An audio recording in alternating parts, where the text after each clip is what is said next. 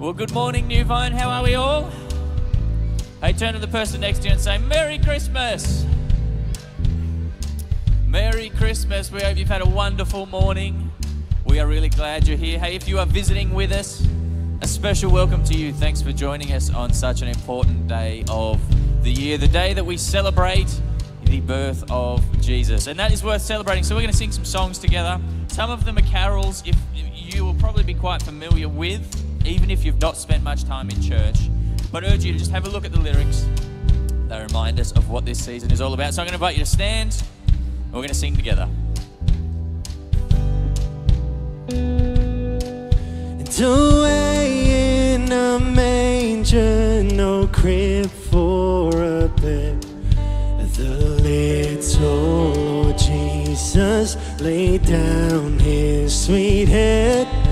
The stars in the sky looked down where he lay, and the little Lord Jesus asleep on the hay. The cattle are lowing, the baby awakes, but little Lord Jesus no crying he makes. And I love thee, Lord Jesus, look down from the sky and stay by my side until we're going to sing It's Christmas, and it's the only day we can do it, alright? So sing loud. It's Christmas, the angels are singing, and I know the reason, the Savior is born. And it's Christmas, the bells are ringing, and I feel like shouting, joy to the world. Be near me, Lord Jesus, I ask thee to stay close by me forever and love me, I pray. And bless all the dear children in thy tender care, and fit us for heaven to be with thee there. It's Christmas, the angels are singing, and I know the reason, the Savior is born. And it's Christmas, the bells are ringing, and I feel like shouting, joy to the world. Go and tell it on the mountain, over the hills and everywhere. Go tell it on the mountain that Jesus Christ is born.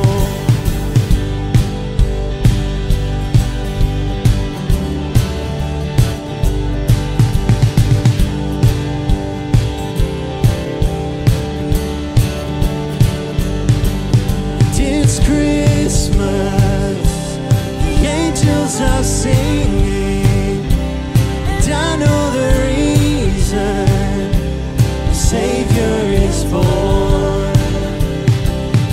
It's Christmas, the bells are ringing, and I feel like shouting, joy to the world, joy to the world, joy to the world.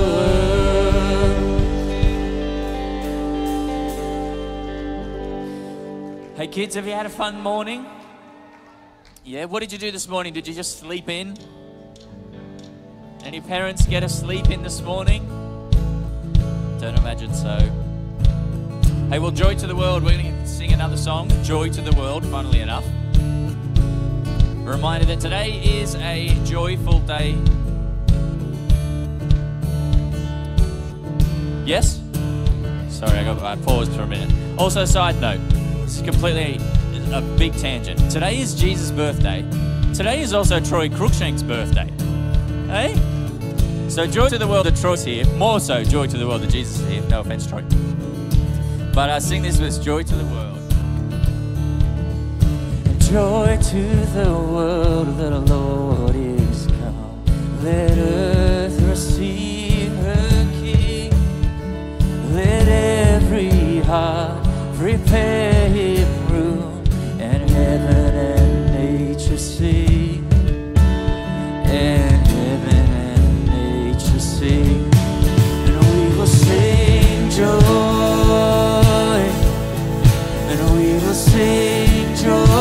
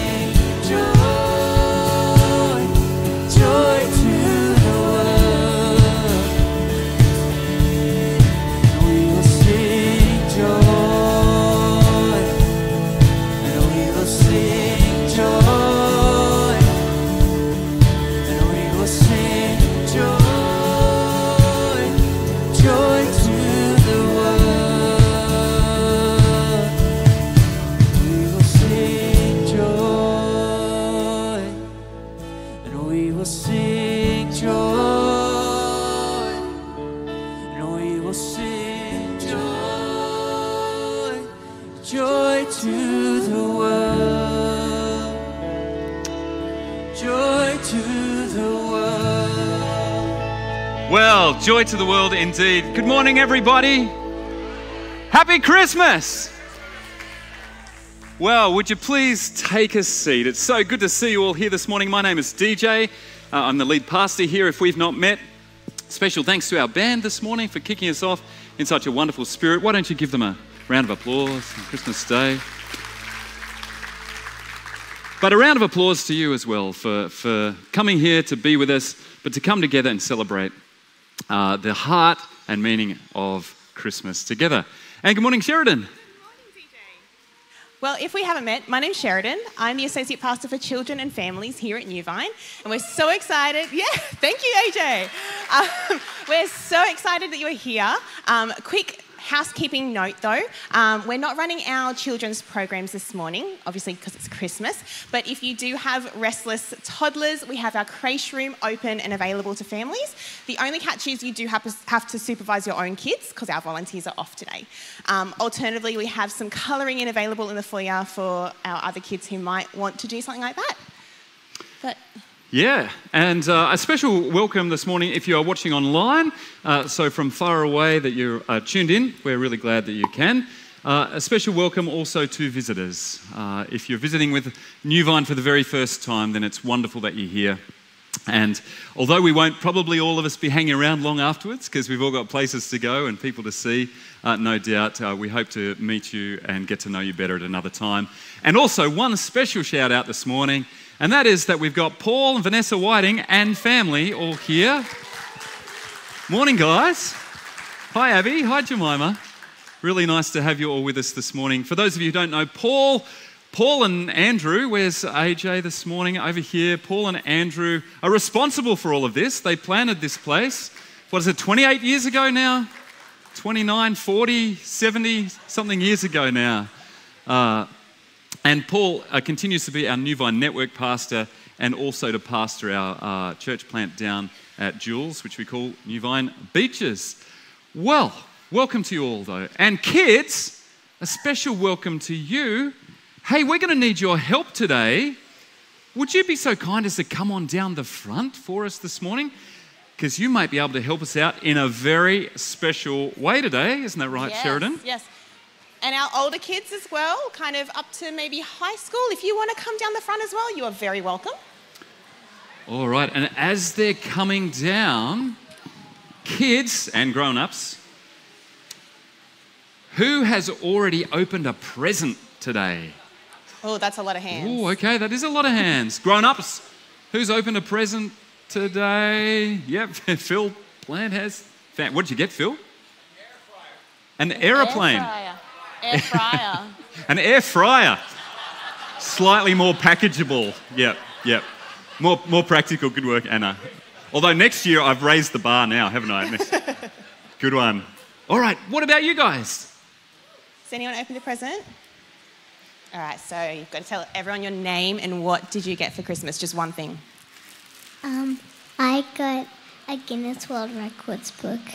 Ooh, a Guinness World Records book. Okay, anyone else? All right, what have we got here? I got a Bumblebee Transformer.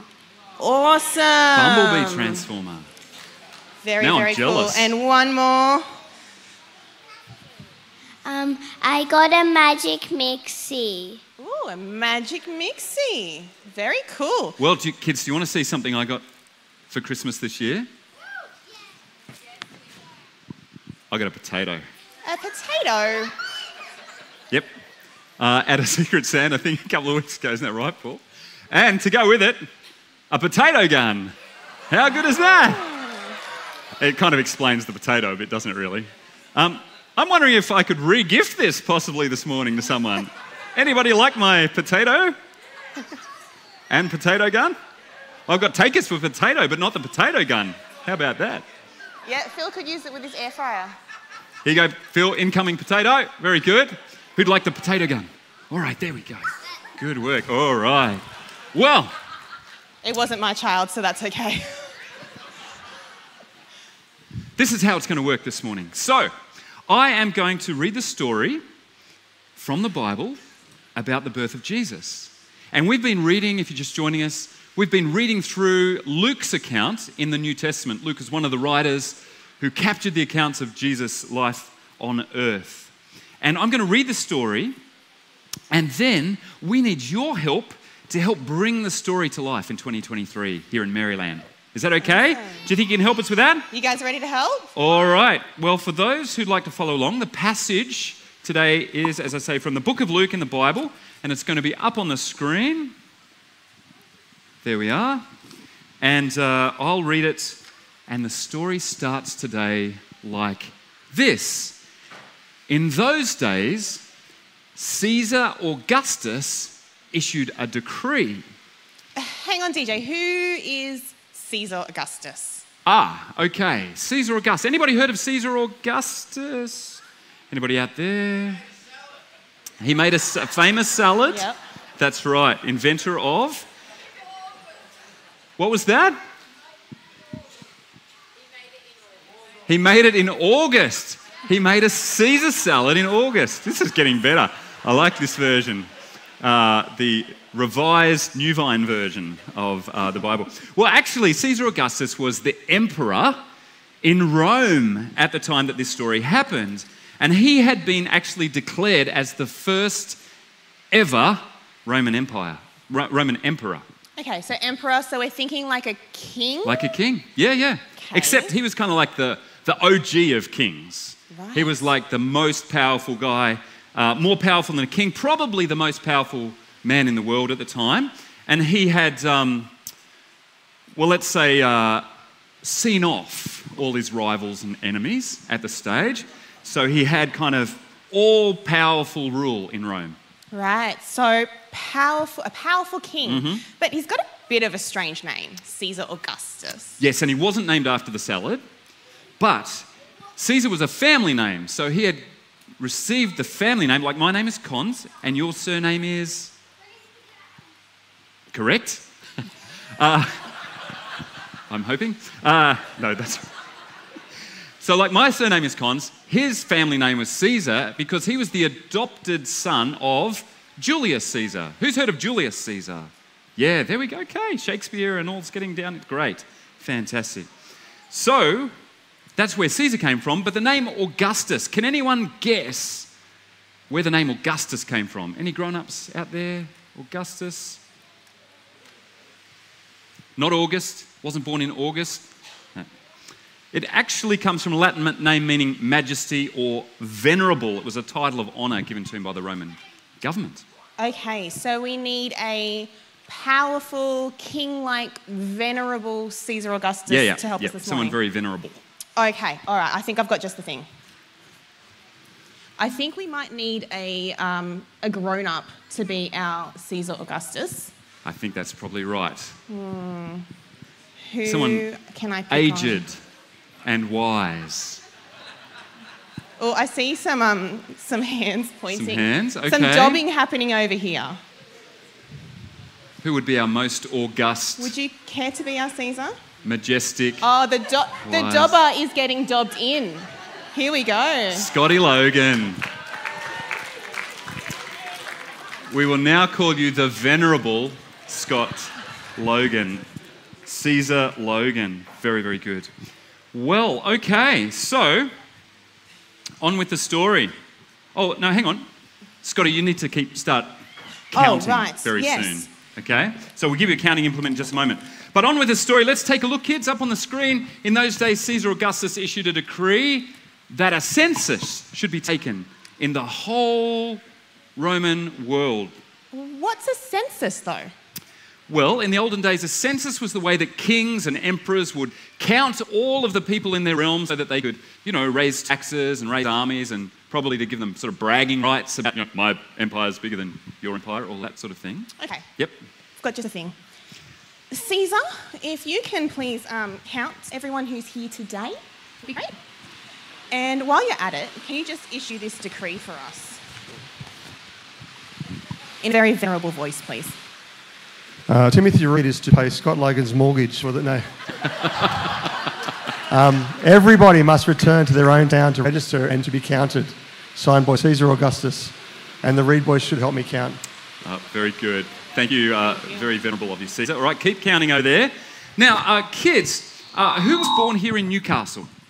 Who was born in Newcastle? Maybe at the John Hunter Kids Hospital or somewhere like that? Yep, okay. Who was born somewhere else? Yeah, okay. What about grown-ups? Who was born in Newcastle? Wow, a lot of Novocastrians. Who wasn't born in Newcastle? All right. That's a lot of imports. Okay, I'm an import too, so that's okay. Well, you could well relate to this, those of you who weren't born in Newcastle, because back in the day for the census, everyone had to return home to their own family. Have you counted yet, Scotty? Okay, very good. Everyone had to return to their family hometowns, just like Louise and I and family are going to do after the service. We've got to drive to Tamworth to see Louise's family because they still live in her hometown. Okay, so that's kind of like what's happening in our story. In the story, that's right. And Caesar, you're going okay with the counting. Do you need some help? I think Caesar might need a helper with his counting. I think that's a good idea. All right, let's find out what happens next in the story. This was the first census that took... This is going to take us a while, isn't it? We're up to... Anyway, let's keep going. This was the first census that took place while Quirinius was governor of Syria. And everyone went to their hometown to register. Okay, so Quirinius could be our helper. Yep. Who do you think Quirinius was? Who does it say up there? He was the governor of Syria. So I think Caesar's already elected his Quirinius, so I'm going to go give them their kit. We don't have another laurel crown, but a princess crown is kind of the same. Yep, that'll work for an ancient Roman governor, I'm sure. Very good. All right, well, while Caesar and his sidekick are counting, Why is it that you think that Luke gives us all these boring details and that we've lingered on them so long at the beginning? Why doesn't he just get straight to the fun part, right? The baby Jesus part. Why is he giving us all this detail? Anybody like to guess? Sorry, I hear something. John? To keep the dates right. Okay, so Luke is writing as an historian, so he's wanting to make sure that we know that this story isn't myth, that it's grounded in a particular place, a particular people in history. But there's also another reason that he gives us this kind of detail, which I'll come back to at the end. Okay, so we have our Caesar, issues a decree, and he gets counting. What happens next? Yep. So let's get to the exciting part. Joseph also went up from the town of Nazareth in Galilee to Bethlehem, the town of David, because he belonged to the house of David. I think we might need some more help here, Sheriden. Yes, I think at this point we need a Joseph. So, can we have a Joseph? Would you like to be Joseph today? Come on up. All right. So, we know Joseph was a carpenter. And wore a really great Had bow head thing. a great fashion sense. All right, so we've got your carpenter belt, which is actually a bit trickier to buckle than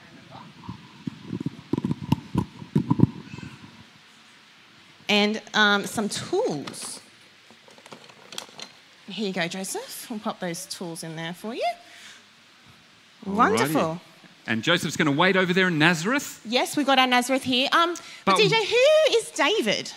What was special about his family? David. Okay, so David was a king of Israel back in its glory days, when Israel was hoping for another king in the family of David, from the family of David, to rise up and, let's say again, just see off all his rivals and enemies of Israel at the time. So to see off the Roman rulers like Caesar and Quirinius and so on. Because unfortunately Caesar and Quirinius, all this census taking, fundraising, taxing people, raising army, not very popular with the electorate. So Israel wanted to throw off the Roman rule through someone from the house of David. But how do we know that, Sheriden, that people were waiting for someone from David's family? Well, a long, long time before any of these things happened, the ancient prophet Micah wrote about it. And we've got his message recorded in the Old Testament. So he says, "But you, Bethlehem Ephrathah, though you are small among the clans of Judah, out of you will come for me one who will be ruler over Israel, whose origins are from old, from ancient times." So grown-ups, we've got all of this kind of political stuff going on underneath the story, or they're hinted at the story. And I wonder what Luke might be hinting at here when he identifies the coming baby with the line of David through the town of Bethlehem. What do you think he's kind of wink, wink, nudge, nudge kind of hinting at there? Well, let's see a bit later on. So, back to the story. Joseph went up to from the town of Nazareth to the town of Bethlehem. We've got our Bethlehem over here. And who did he go with? Who can see up on the screen? Who did he go with? Mary! Mary! Okay, so now we need a Mary. Okay, Mary, come on up. And what does the story say about Mary? Well, it says that Mary was pledged to be married to Joseph and was expecting a child. Okay, so Mary is pregnant. We're just going to have that miraculous pregnancy. I mean, this is pretty quick. It usually takes 9 months. I reckon that was about 9 seconds, so that is pretty miraculous, isn't it? Okay, so Mary, can you put your... Yep, you got it? Yeah, got it. Can you just hold that underneath your dress so it stays? You pinch it there. Okay. Yeah, hang on. You got to hold it. Just... Yeah, that would be great. Very good. Okay. Actually, maybe we'll get them to come some of the journey over towards Bethlehem. It's just a slightly longer pregnancy. So while they're in Nazareth... I'm not going to give any commentary on that. That's a landmine territory there. So we've got our Joseph and our Mary. We've got Nazareth. Yes. Bethlehem. Okay, nice work. So now we have to travel from Nazareth to Bethlehem. But, kids, how did they get there? How do you think they got there? Was it Mitsubishi Outlander, Toyota, Hybrid RAV4? No, that'd take way too long to even get delivered, wouldn't it? How did they get there? Donkey! Okay, well, actually, the story doesn't say anything about donkeys, but maybe they did. It's a possibility. We don't have any donkeys today. No, we don't have any donkeys. We're a bit short on donkeys. We do have scooters. So, Joseph and Mary, if you could please scoot over to Bethlehem for us, very carefully across the stage. Yeah, don't lose the baby on the way. Yep. So, if you would like to get out of the way. Scoot across. Yes. Looks like it's not that easy, scooting whilst pregnant. Assist. Good work, Joseph. Keep going, Joseph. You've got it run into a lead. That's it. Don't mind the lead. Don't Watch mind the out for guitars. Oh, good work. Great job. Wonderful, wonderful, wonderful. Okay, well, good job. So what happens next? Let's read the next bit. While they were there, are they there? Yep, they're there. While they were there, the time came for the baby to be born, and she gave birth to a son. Okay, so Mary, if we can take your pregnant belly out. Thank you. And now we need a baby. So if there's anyone here with a baby 3 months or younger that you'd like to stand up and let us have a look at your baby. We do have a few newborns in the congregation. Stand up if you have a baby a few months old or less. Babies. We actually need a really sturdy baby. Good work. For our story this morning. Oh. Baby's born. Do we have a sturdy baby? Oh, we've got one. Oh, we do. Oh, thanks, hang on a minute. This is headline news. Congratulations. Oh, thanks, Noel. Noel and Diane, Beautiful congratulations. baby. We didn't know. Okay, so Mary and Joseph, if you'd like to come over here, here's your baby. I'm thinking this is a bit more of a Zachariah and Elizabeth moment here. Thank you, and congratulations. Oh, there we are. So we have baby Jesus. On with the story. Well, what happens next, kids? Let's look up on the screen. Mary wrapped him in cloths and placed him in a manger. Okay, so I've got some cloth, and it is particularly biodegradable and really handy for messy nappy cleanup. So Mary, if you would mind swaddling your baby for us, wrap them up. Beautiful. And what's I think it this might other leak word? a bit, but I think the nappies might leak a bit, those ones. Oh, yes, yeah. Be very generous with your wrapping. All right. Well, anyway, while they're swaddling, kids, what did Mary place the baby Jesus in? Good job, yes. Mary. A manger. No, it says manger. Manger. Isn't that manger like hanger or clanger? Banger. Or what is it? A manger. All right. Well, what's a manger? What's a manger?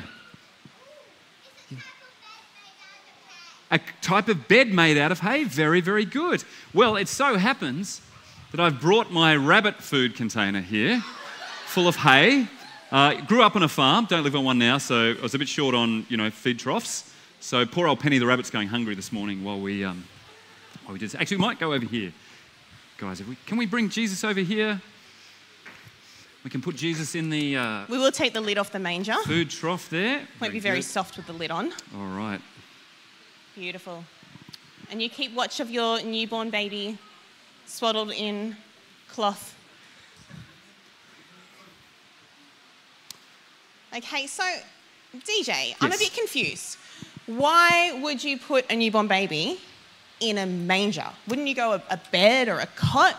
Well, that's a great question. Why did they put the baby Jesus in a manger? Adeline? Because there was no... That's right. There was no guest room available. Now, a sidebar for the grown-ups, just to clear something up. when you think of this story and you think of Jesus traveling to Bethlehem and getting turned away, where were they turned away from in, the classic story of Christmas? Their home. That's right, they left their home to travel to Bethlehem. But where were they turned away from? Oh, everyone knows this is... I'm not putting my hand up now. You're setting me up for a fall. Just shout it out. From the inn. Okay. Well, for a very long time, we translated this word in the original Greek of the story as inn. It's a translation that comes basically from medieval times. And you can picture medieval inns with, tankards and all of that, can't you? But actually, we know now that that's probably not the best translation of that term. And I'm going to mess with your Christmas story for a minute. Is that okay? All right. So we now know that this word that was translated for a long time as inn is actually better translated in this context as guest room. Could all you kids say guest room? Yes. Very good. Like an Airbnb kind of thing, except in relatives' houses. So this is kind of a quick drawing of what an ancient Middle Eastern home might have looked like. And you can see that there's this main living area in the middle, and to your right you can see the guest room that this word was used to describe. And to the left is the area that the animals would shelter during bad weather, winter, etc., which it was when this story was unfolding, very likely. So, what's probably going on is that Joseph and Mary arrive in a place, time and culture where it's the oldest people in the family who receive the most honour. And so they would be the ones who are honoured by giving them the guest room in the first instance. And the younger people, even pregnant young women, wouldn't have been honoured as highly. So when Joseph and Mary arrive, probably at relatives' house, they find that with the census going on, all the other relatives have arrived, and there's no room in the guest room because very likely it was populated with people like Diane and Noel, who are deserving of great honour. Isn't that right? So that may be what's happening. So perhaps like other people, we don't know, the story doesn't say, perhaps like other relatives who showed up but who were younger, maybe the kids had got kicked out as well of their beds, they were taking shelter in the stable area of the house where the animals would usually stay. And close proximity there, probably above a small sort of ledge, so the stable would have been set down a few steps, and at about, feeding height would have been the feeding trays. And it's very likely Mary placed the baby in the dry hay in one of those feeding cloths. Now, we don't know all of that for sure, but we think from the latest sort of scholarship that that's a way of understanding that story. But regardless, it still emphasises how humble an arrival into the world that the baby Jesus experienced, where even in the family situation, he was right down the pecking order when it came to importance. So there we are. So you think, DJ, after this part of the story, it's a good time to stop and sing? I think it might be. We might stand up and sing together a very fitting song, Away in a Manger.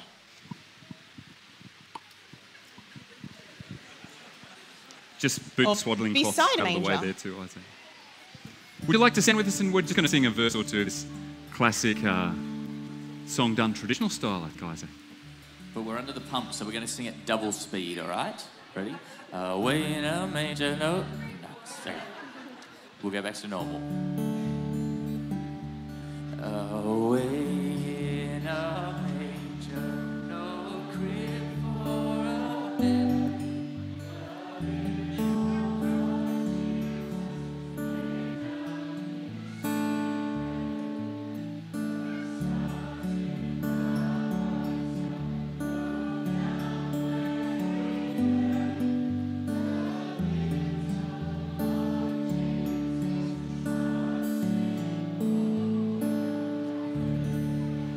Beautiful.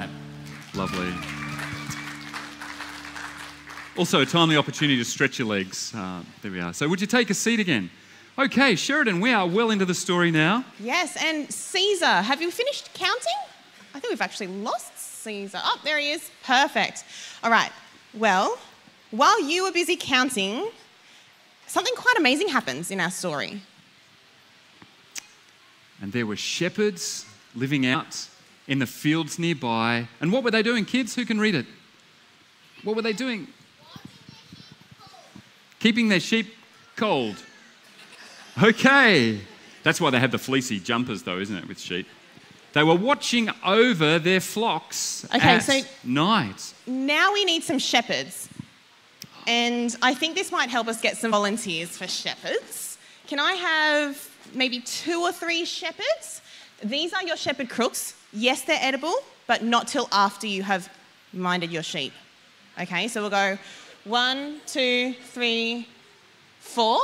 4 shepherds. And those who aren't shepherds, don't worry, you're not going to miss out. So we've got our shepherds. Now, your job is to watch over your sheep. Do you know where the sheep are? Where are the sheep?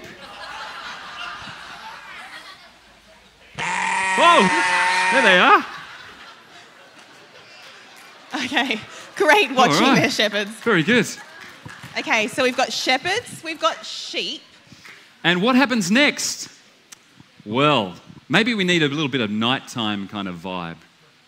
Can we get a bit of nighttime vibe, Georgie? Oh, there we go. Is that nighttime vibe? Right, so they're watching over their flocks at night, and what happens? An angel of the Lord appears, and the glory of the Lord shone around them. And how were the shepherds? Hang on, we don't have an angel yet for them to be terrified of. Emmy, can you be our angel? But I am going to ask that you trade your reindeer headband for something slightly more angelic. There we go. All right, we'll get you to jump up for us. All right, very good. And we'll get you in the middle. What happens, shepherds, when the angel appears? How do you feel? Terrified. Can you look really terrified? That's not bad. Let's try it one more time. Look really terrified. Okay, we'll go with that. I think that might be the best we get. Okay, well, the angel then replies... Can you read this here for us, angel? Right here. Do not be afraid. I bring you good news that will cause great joy for all the people. Today in town of David, a Saviour has been born to you. He is the Messiah, the Lord. This will be a sign to you. You will find baby wrapped in cloths and lying in a manger. Very nice work, Angel. Emmy, give her a clap. Good work. Well, Saviour, Messiah, Lord, those are interesting names, aren't they? We're going to come back to those just a little bit later on. But if that wasn't freaky enough for the shepherds, what happens next? Suddenly a great company of the heavenly host appeared with the angel, praising God and saying, we might stop there. Hang on. If it's a heavenly host, one angel isn't going to cut it. So if the rest of our kids would like to come up on stage and be angels, please, to build our heavenly host, come grab a... Maybe if you stand over here next to Emmy. Emmy can be the lead angel. We've got our angels on this side. We've got our shepherds on this side. Shepherds, don't forget, you're meant to be afraid. These are pretty scary angels. Ah, what lovely angels, right? How about a big round of applause for the angels? Good work. And the shepherds. Okay, so we've got our heavenly host, but I think we need something extra to really give that vibe that there would have been that night. Yep. Well, what is it that the angels say? They say, hey, angels, can you turn around? And if you're able to read, can you read the words on the screen? I'll read them with you. Ready? 1, 2, 3. Glory to God in... Actually, sorry. Why don't we get some more heavenly hosts to help us out? Would you all say this with us on the count of 3? 1, 2, 3. Glory to God in the highest heaven, and on earth peace to those on whom his favour rests. Good job, angels. Good job. Okay. And I think this would be a great spot for us to sing another song. I think so. We can amplify that Gloria even more. What do you reckon? Thanks, Isaac. Hey, we're going to get you to stand with us. We're going to sing a song together.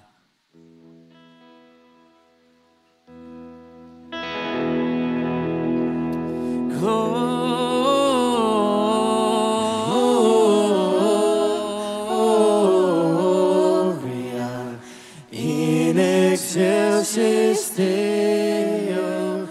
Gloria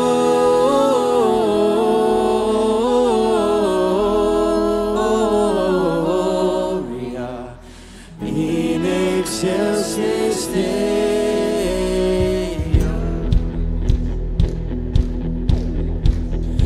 Angels we have heard on high, sweetly singing o'er the plains, and the mountains in reply, echoing their joyous strain.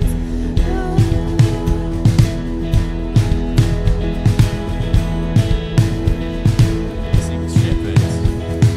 Shepherds, why this jubilee? Why your joyous strains prolong? What the gladsome tidings be, which inspire your heavenly song?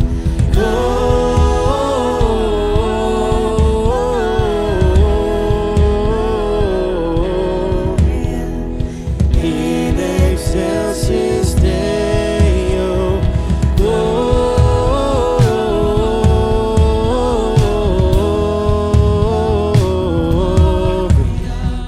in excelsis Deo.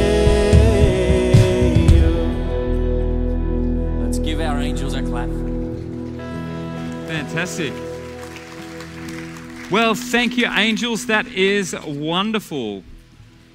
So, Okay, so if our angels would like to take a seat down the front again.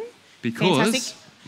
the next part of the story says, when the angels had left them, have we still got our shepherds? Where are our shepherds? Give us a wave. If you're a shepherd, Shepherds. Wonderful. When the angels had left them and gone into heaven, the shepherds said to one another, let's go to Bethlehem. Okay, shepherds, are you ready to say this with me? Let's go to Bethlehem let's go to Bethlehem and see this thing that's happened, and see this thing that's happened. which the Lord has told us about. Which the Lord has told us about. Okay, wonderful. So we'll head on over to Bethlehem then, guys. Let's go. And is there a baby for us to see? Is the baby still in the manger? Oh, very peaceful. Shepherds, I think this is a pretty cute baby, right? Together we'll just go, oh. Wonderful. Oh, and we've lost your sheep again. What do you think the sheep might say if they saw this cute baby?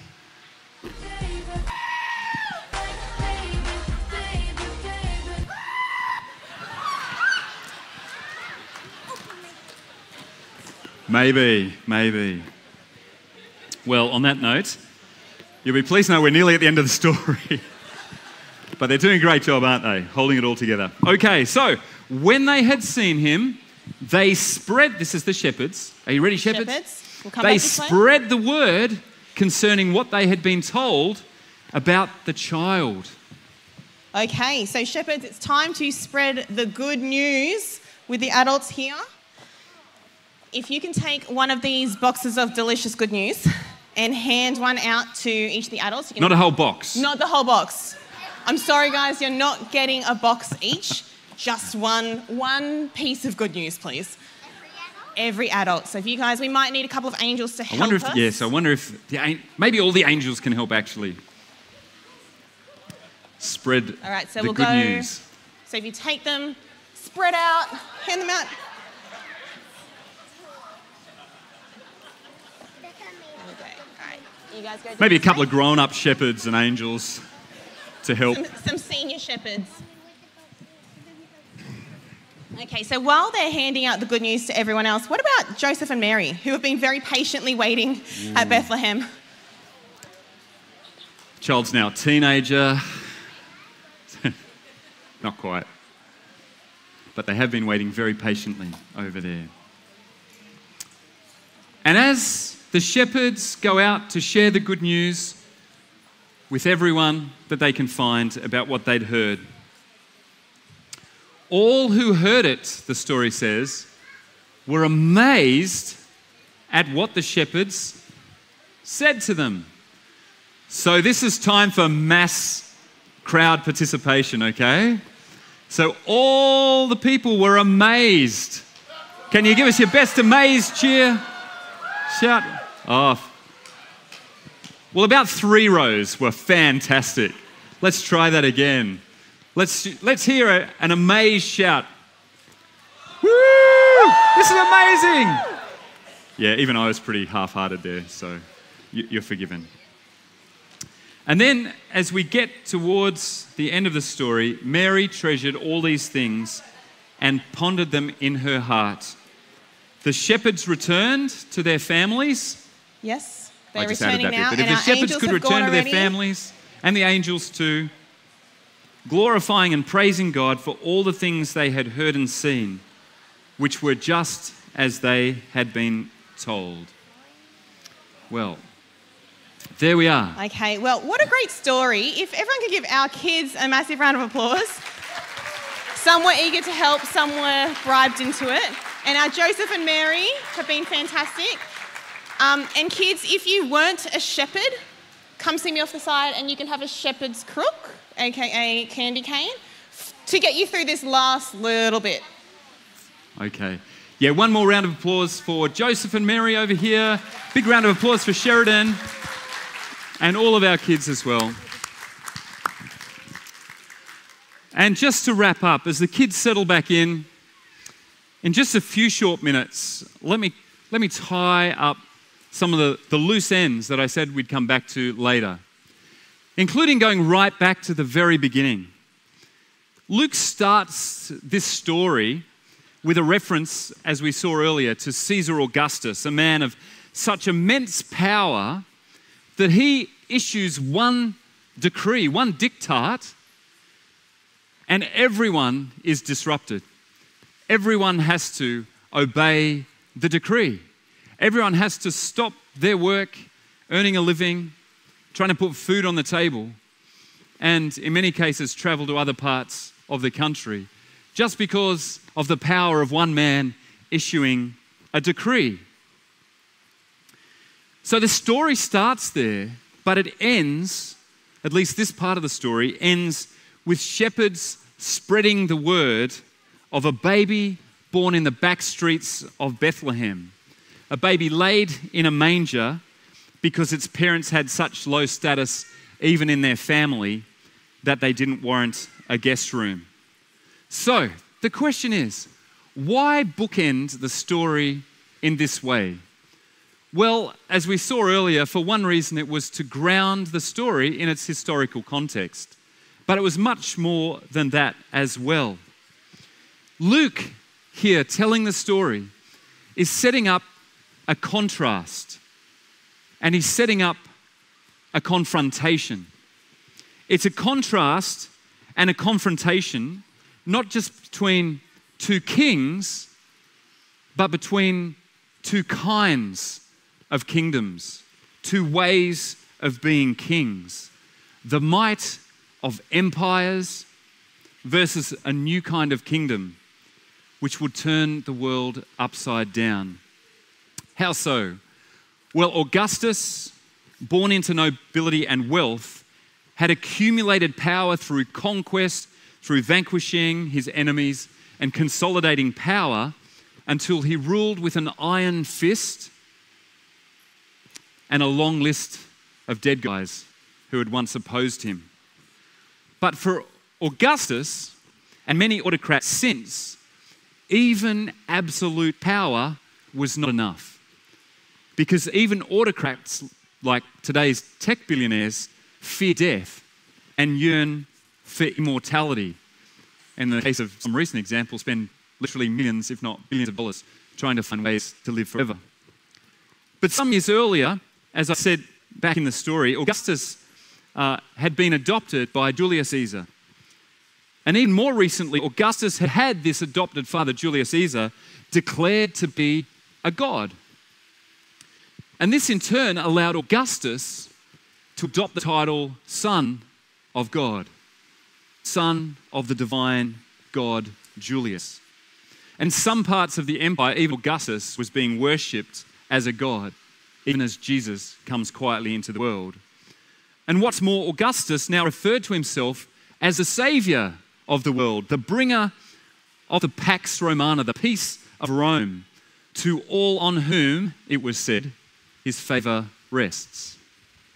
By contrast, then, Jesus was born into neither nobility nor wealth. Later, he shunned power and would one day teach not to vanquish our enemies, but to love them in all sorts of profound and costly ways. Demonstrated himself on the cross. The contrast then that we see by starting this story with Caesar and finishing with the shepherds telling of a baby born in humble circumstances in the back streets of a backlot town called Bethlehem. The contrast is between the might of Rome and the meekness of Jesus, the way of empires and the way of the kingdom of God, between those who claim to be divine and grasp at power and the one who, though being in very nature divine, did not consider it something to be grasped, as Paul says, but who made himself nothing, a baby born in a manger. Really, this contrast and this confrontation between empire and the kingdom of God is no contest. Luke makes sure that we see that behind the human hand of Augustus issuing a decree is actually the work of God to fulfill an ancient prophecy that the true king, the true Messiah, the true Savior of the world would be born in the town of David.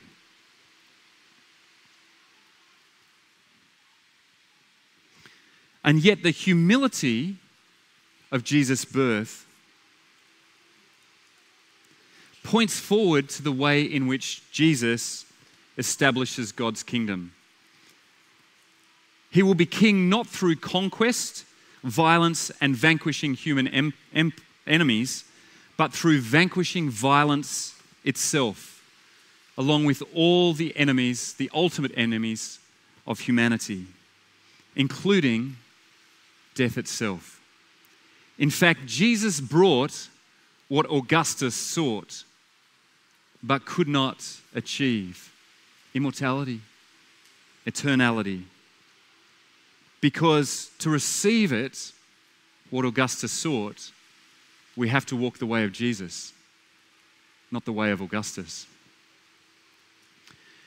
As we head into our festivities today, when all the dust settles, my challenge for us all is to remember that on the first Christmas, God gave us a gift, a true King, a true Lord, a true Saviour of the world, and a genuine bringer of peace, the true Son of God. Not a pretender, but the real deal. So the challenge for us this Christmas and every Christmas is really this: which sort of king and which sort of kingdom will you seek to serve? And will I seek to serve? Because there are many today who are awaiting another Augustus, another strongman human leader who will vanquish their foes. And there are also many willing Augustuses waiting in the wings, ready to grasp at power, to wield an iron fist, to proclaim themselves a saviour in the world. But that way is the way of empires and autocrats. There is another way. It's the way of the High King of Heaven, come to earth in a baby born in a manger. It's the harder way. It's the humbler way. It's the way of suffering and self-surrender. It's the way of Christmas. It's the way of Jesus.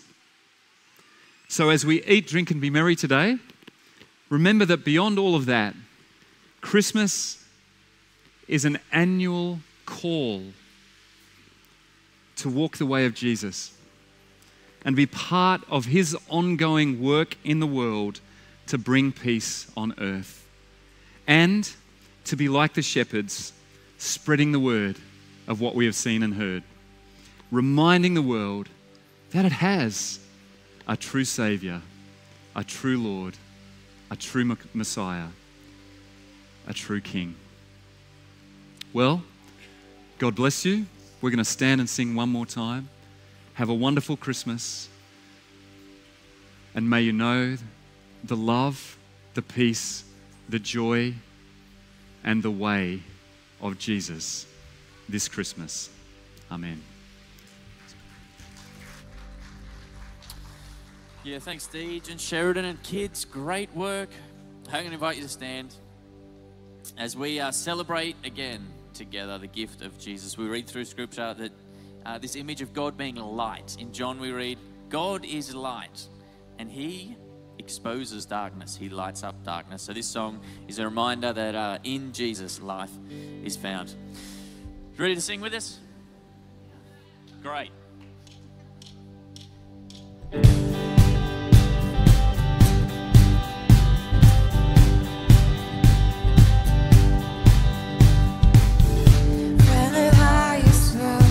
To the earth below, you lay down your life for the likes of us. Great is the love of the Savior. From the wounded heart to a life made whole, every human heart was declared as one. Great is the love of the Savior. Lord of endless light, let your glory shine forever. All the earth will sing your praise.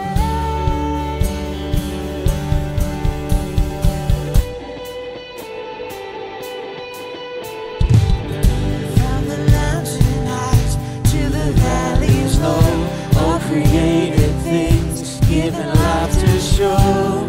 Jesus, we live for your glory. From the rising sun to the still of night, every waking moment in your delight. Jesus, we live for your glory. Lord of endless light, let your glory shine forever. All the earth will sing your praise.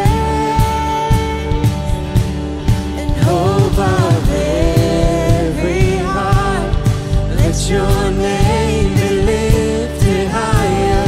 All our hearts will sing your praise. God be exalted, God be exalted in everything.